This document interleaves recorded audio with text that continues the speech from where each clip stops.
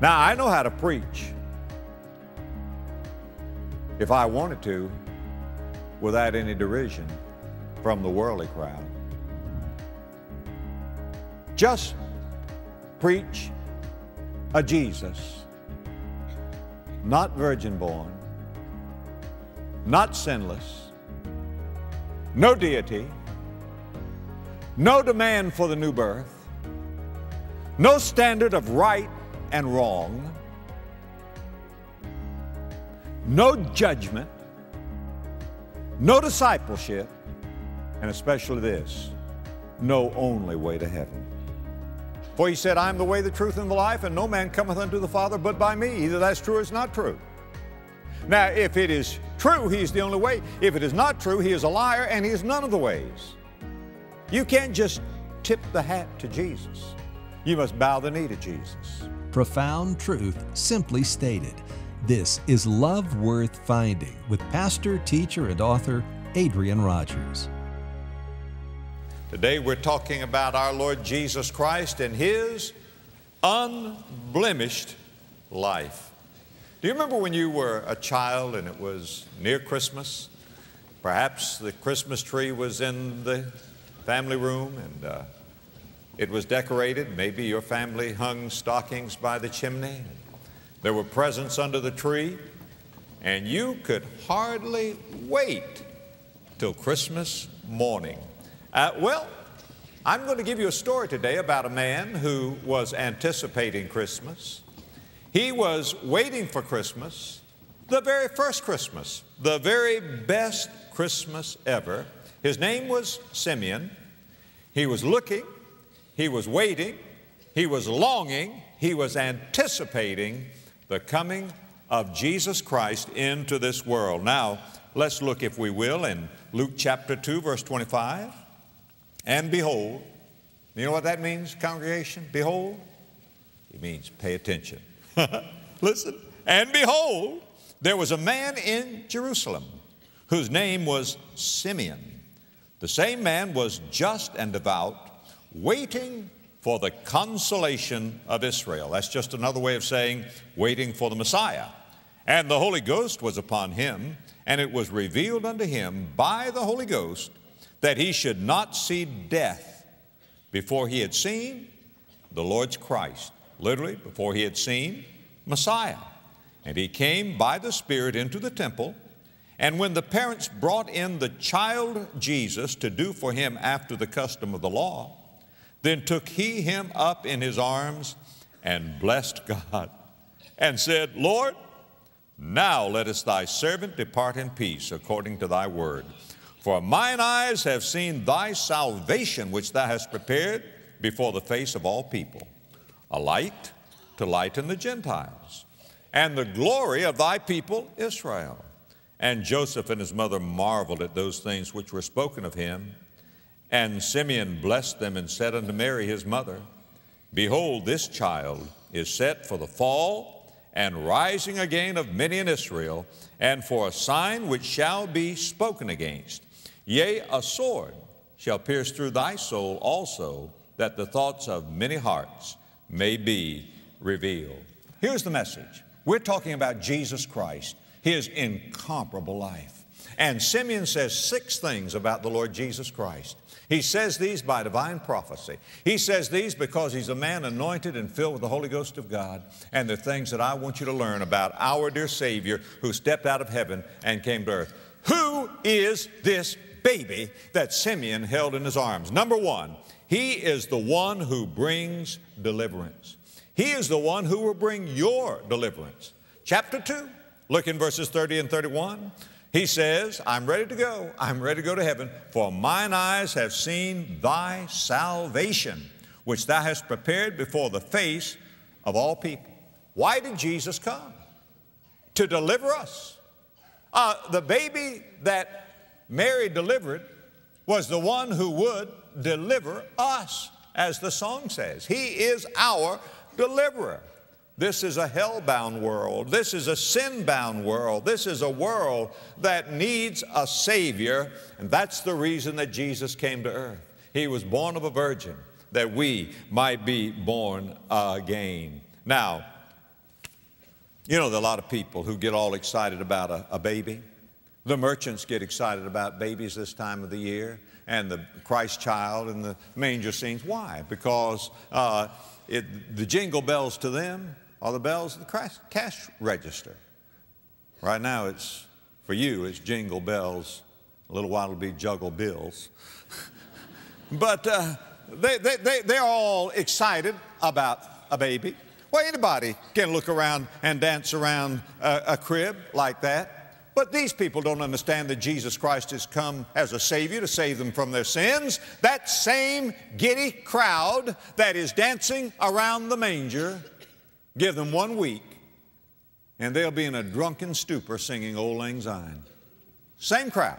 Listen, friend, get away from this sentimentality about a baby being born and understand that that baby is the Savior of the world. When Simeon held him in his arms, he said, I've seen your salvation. He is the Christ of deliverance. Number 2, He is the one who dispels darkness. Not only does He bring deliverance, He dispels darkness. Look, if you will now, verses 32 and 33.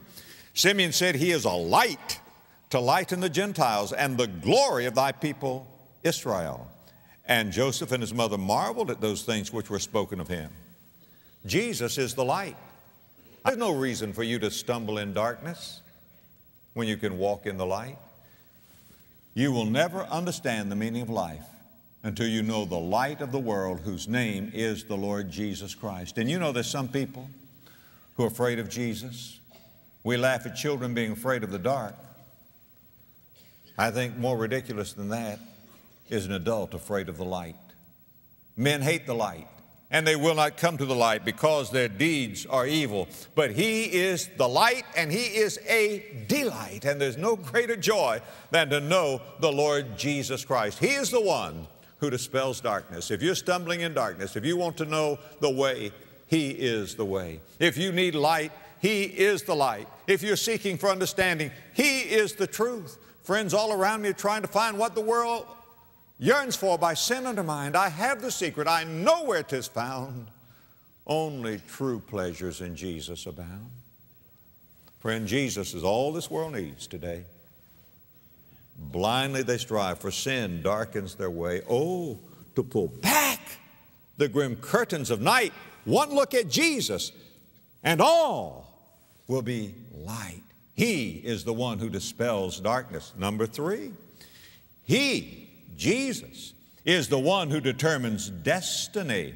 Look again, if you will, in verse 34. And Simon blessed them, that is Mary and Joseph, and said unto Mary his mother. Notice He doesn't say unto Joseph his father. Mary his mother, He blessed them, but He didn't say father and mother, because Jesus was the earthly child of a heavenly father and the heavenly child of an earthly mother. And He blessed them and said unto Mary his mother, This child is set for the fall and the rising again of many in Israel. I'm going to stop reading right there. He's the Christ of destiny. Listen, you will fall or rise on Jesus. Jesus will be to you a stepping stone, or He will be a stumbling block. But your destiny is determined by what you will do with the Lord Jesus Christ. When I was studying this passage, a scripture came to my mind, 1 Peter 2, verses 6 through 8. Put it down. Peter says, Wherefore also it is contained in the scripture, Behold, I lay in Zion a chief cornerstone, elect, precious, and he that believeth on Him shall not be confounded, that is, shall not be put to shame. For unto you therefore which believe, He is precious.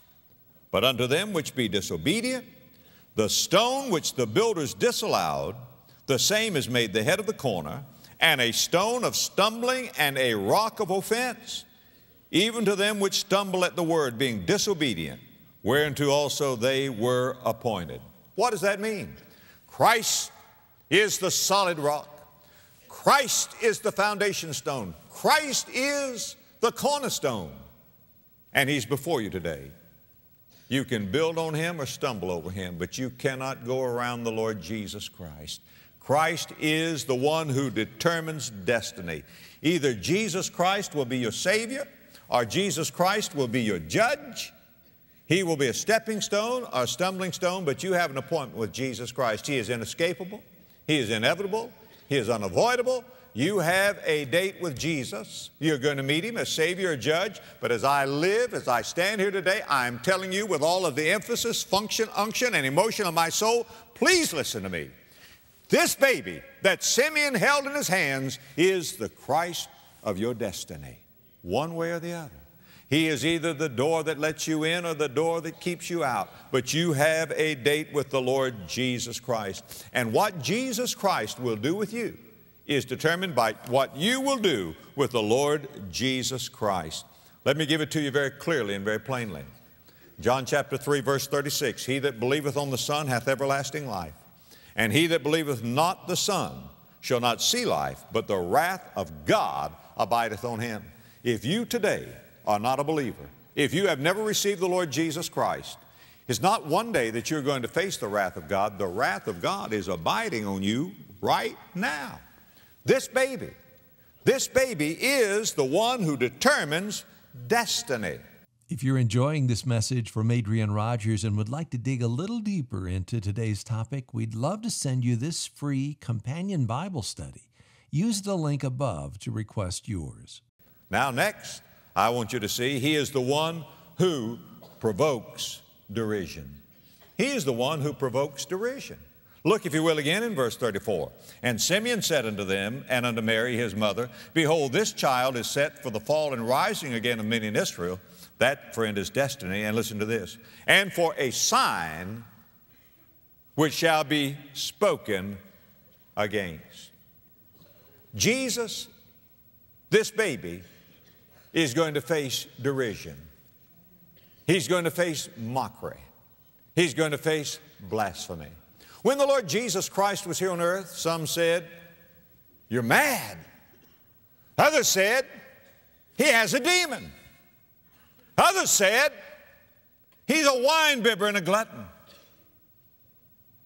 Others inferred that He was born out of fornication when the Pharisees said, We be not born of fornication. We know who our Father is. Do you get the sly, put down the slur that they put upon the Lord Jesus Christ? He is a sign that will be spoken against. If He is not spoken against, you can be sure the gospel is not being preached. Now, I know how to preach, if I wanted to, without any derision from the worldly crowd. Just preach a Jesus, not virgin born, not sinless, no deity, no demand for the new birth, no standard of right and wrong, no judgment, no discipleship, and especially this, no only way to heaven. No only way to heaven. Just preach that. Now today, we're all un-American if we don't put our arms around everybody else and say, your faith is just as good as ours. That is not so. That is a lie out of hell. Neither is there salvation in any other. There is no other name under heaven given among men whereby we must be saved than the name of Jesus. None.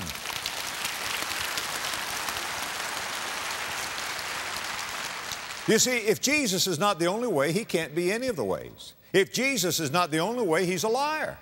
For He said, I am the way, the truth, and the life, and no man cometh unto the Father but by me. Either that's true or it's not true. Now, if it is true, He is the only way. If it is not true, He is a liar, and He is none of the ways. You can't just tip the hat to Jesus. You must bow the knee to Jesus. The early Christians could have escaped martyrdom had they offered a pinch of incense to Caesar and said, Caesar is Lord and Christ is Lord. But they said, no, Christos Kyrios. He is the Lord. He is the only one. You see, this is the Christ of derision.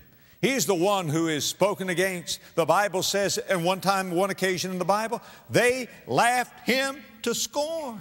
Can you imagine them holding his sides, pointing to Jesus, laughing Him to scorn? More of that is happening in the world today. Jesus is the one who is derided. He's the one who's spoken against. Now come up close, I'm going to tell you something. If you are His disciple, you also will be spoken against. The Bible says, beware when all men speak well of you.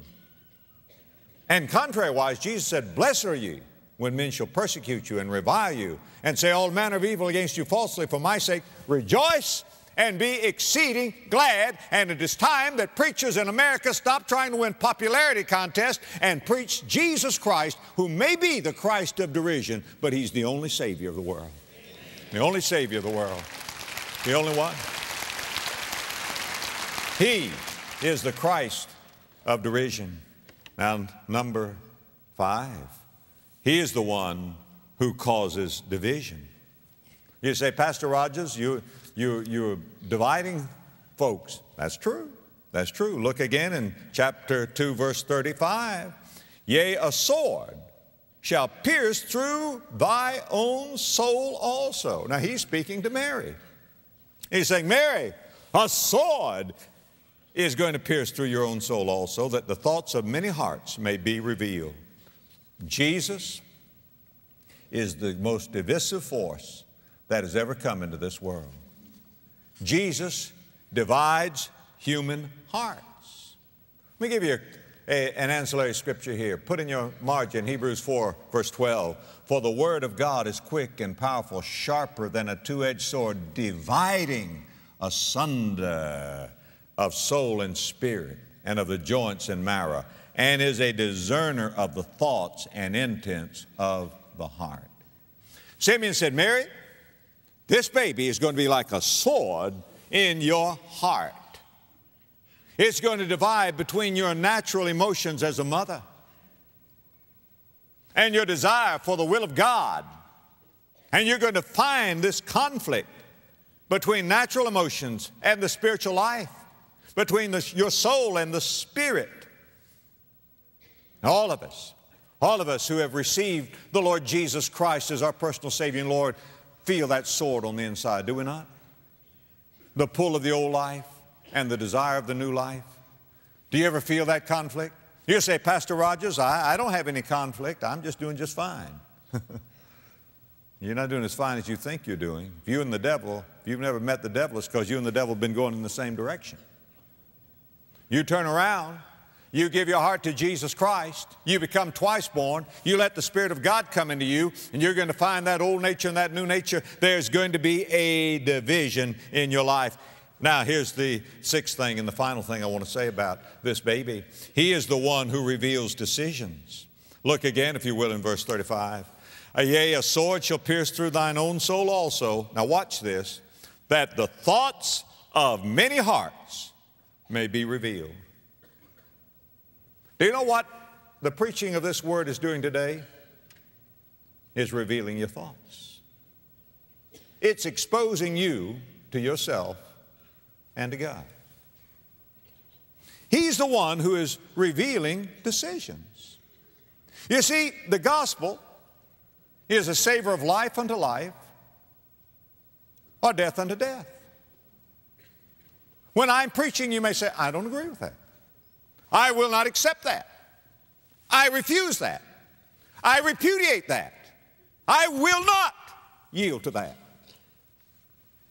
He's revealing your heart. There are others who say that is true. What he says is true. I need a Savior. I need to be saved. I need to love Him, know Him, and follow Him. His word is revealing your heart. You see, what makes the difference in individuals? It's not education. It's not social status. It is not environment. People can be raised in the same family, children. One child love God and the other child not love God. Cain and Abel had basically the same environment. 2 thieves on the cross. One crucified on Jesus' right hand, one on the other. One of those thieves cursed and blasphemed and spit blasphemies in the face of Jesus. Another one of those dying thieves said, Lord, remember me when you come into your kingdom. I'll preach this morning, and some will say yes to Jesus, and some will say no to him. And the preaching of him will decide and determine and reveal what's in your heart. The same preaching. It's a sword that cuts life unto life or death unto death. The same sun that melts ice hardens clay. The same sermon that brings people to Jesus can harden people and turn them away from Jesus. But it's not the sermon that really does it. The sermon only reveals the heart. What is really in you is determined by how your heart resonates to the preaching of Jesus. Look at the verse again. Yea, a sword shall pierce through thine own soul also, that the thoughts of many hearts shall be revealed. Now, what you do with Jesus is going to determine what Jesus does with you. Do you know what Simeon did? Simeon took this baby, held him in his arms, brought him to his breast, and said, Lord God, I'm ready to go. Let me depart in peace. I have seen your salvation. Today, you can embrace Jesus with the arms of faith. Today, you can receive him as your Lord and Savior. Surely as I stand here this morning, the Jesus who came the first time in literal fulfillment of Scripture is coming again. Amen. A man told a story I read, I can hardly ever forget it. He said he went down to the train station, and people were getting off the train and meeting loved ones, and there was embracing and kissing. But this man said there at the train station, he saw some men walk up, and they had a man with them. And that man had handcuffs on, and they were leading him away on that train. Evidently, he was going to the penitentiary. And his children were there, and his wife was there, and they were weeping and wailing as this man was being led away. And then that man said, you know, he said, that's so much like the coming of Jesus. What joy it will be to those of us who know him. What joy it will be when we have that grand reunion, when we meet our loved ones, when Jesus comes. But how sad it will be for some who'll be bound and cast into outer darkness. What Jesus does with you depends upon what you will do with him. You can accept him or you can reject him. You can crown him or you can crucify him. But you cannot ignore him. He is the Christ of destiny. Bow your heads in prayer. If you're not certain that you're saved, I want you to get it certain right now. If you would like to be saved, he's knocking at your heart's door. He brought you here to be saved, and you can embrace him with the arms of faith. Would you pray a prayer like this? Dear God, I know that you love me. I know that you want to save me.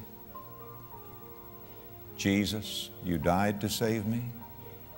You promised to save me if I would trust you. I do trust you, Jesus. In your name I pray. Amen.